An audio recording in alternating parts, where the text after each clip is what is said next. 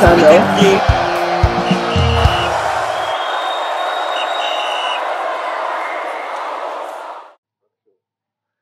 Hello guys, welcome to the channel Final Whistle, the channel that brings you the best of the best sporting analysis. If it's about sports, trust me, we talk about it here.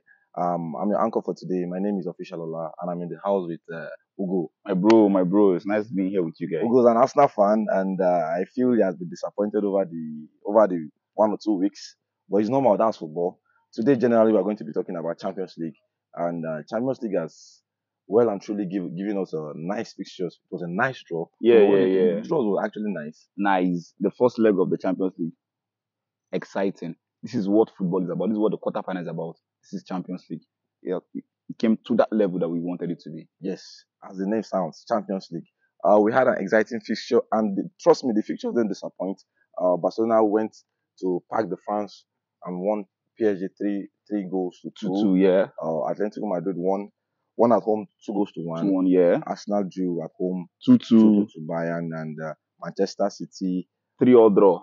Wow, fixtures, Yeah, nice fixtures. yeah. Ugo, let's start from Barca PSG. What are you expecting in the second leg? Again, it's going to be another exciting one for us. You know, as you saw the first leg go, we're going to see goals again. Are you It saying has that fixture is always not been done? goals. You know, it's not done. No, it's not done. Mind you, they've met in the quarterfinals 3 times, and it has always been goals. This same manager, Enrique, was on the other side the last time that they collected a lot of goals. So we're going to expect more goals and more goals. Mbappe was not in the last game, but hopefully it's going to turn up right now. We saw that when they lost 4-1, Barca lost 4-1 in their home, the last quarterfinals. You know, so we're expecting something of that nature. And I'm not giving it outrightly to PSG, but I'm saying we're going to see wonderful game, wonderful play because of the caliber of players in both teams. You know, the likes of Yamal, Rafinha is in his top form right now.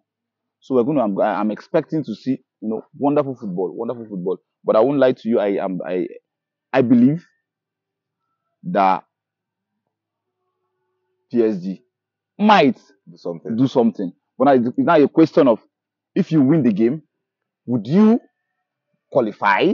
You get that is our fear. Okay, Ugo. Mbappe will be coming to Spain, Yeah, to Camp Nou. you know, Are we saying that this will be a one-off thing, or will we like see him more next season playing his trade in Spain? it's going to be like homecoming for him. You know, it's going to be homecoming. This is his first time coming. Like from now, it is going to be his home. I believe Spain is going to be his home. It has to be now, guy. The guy has tried. He has plied his trade enough in the Ligue 1. Ligue 1 is not that special. It is like consider the 5th league. If he really wants to be up there in that caliber of this thing, so he has to leave immediately. So quick one, Ugo. What's the score prediction going to that match? I'm looking at probably 2-1. 2-1 in favor of Obviously, PSG. PSG. If it is 2-1, I think that's a draw. It's a draw, yeah. They'll have to go to the penalties. Okay. Yes. So who will I believe qualify so. for you? It's going to be a tough one. Okay. But I'm looking at experience-wise. PSG has more experienced players right now. Yes, Barca has 5 Champions League. PSG has none. But I don't think it counts in this game because the caliber of players that won the Champions League for Barca are no longer there. These ones are just small boys. The Yamal, 16 years, 17 years. Rafinha leads. These boys, that's PSG is going to progress through. Okay. Do you have potential goal scorers? Mbappe has to be on that score sheet for me. It is just the necessary thing to do, the right thing to do, so that he would show Madrid that he is ready To be his spade. Yes, to be his spade, you know. Okay. Moving on to the next fixture. Atletico Madrid and Borussia Dortmund. We saw Atletico Madrid won at home 2-1 into the game. Yeah. Second leg, Hmm. we're going to Germany. What are your feelings towards that game? First and foremost, we know that Signal Iduna Park, that's the stadium of Borussia Dortmund. It is not a normal ground. That great yellow wall. You know, it's just like coming to Anfield. The noise is there. So I'm expecting the fans to back their players 100. But again, the quality matters at this point in time. I feel like Atletico Madrid is a better side. As much as fans play a role in the game, quality of players matters most. So Atletico Madrid has better quality of players. We have the likes of Antoine Griezmann. We have even De Paul. That's the bodyguard. De Paul. That's Messi's bodyguard. So we have to always, they have good players. They have good players. So I'm seeing a tough fixture. Atletico is going to do the needful, but Borussia is going to prove, they're going to form a form of resistance. But I don't think the resistance will be probably a 1-0 because of the kind of gameplay that they would have. Okay, we'll go. Well said. Away from this Atletico Madrid side, Sebastian Haller was on the score sheet in the last match. But Yeah. unfortunately for him and unfortunately for football lovers, he's injured going to the second leg.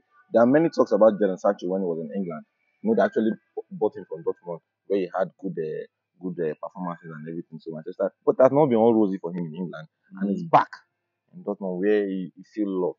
Yeah. On that left side, him and Ian Martin, the player loaned from Chelsea, they're actually mounting that left side. Yeah. So, like it's looking like the most dangerous player going into this fixture. Are you seeing him making any sort of impact in this game? Bearing in mind that he actually tried in the first leg. You understand? What's your take on Jadon Sancho so far in Dortmund? Whether we like it or not, we've seen that Sancho, the quality that he showed in Manchester United is not obviously his real quality. There's obviously something wrong in Manchester United. It has been proven. We saw the likes of the great CR7 coming out to say this is not the way club it should be. I felt like that's one of the things that affected Sancho. He has that quality. He showed it before. They called him a YouTube player, and we are YouTube analysts. So we have to fight for our own in this point in time. This guy, Jadon Sancho, is not so bad. The way Manchester United fans are painting him, I'm not saying he is so up there, but he's not down that level. Manchester United, they become a shadow of themselves, but they don't want to believe that. They want to put the blame on others. Some players, not to scapegoat some players. But I feel like Sancho is going to prove. He's already proven it already. You get. So he's going to do the needful. Okay, well said, Ugo. What's your take on the scoreline? I'm sorry. Atletico will do the winning. 1-0. It's going to be a very slim one. Slim one. So Ugo believes Atletico Madrid will qualify and PSG will qualify. So if both of them qualify, they're actually facing each other. Yeah. That will be a topic for another day. Yes.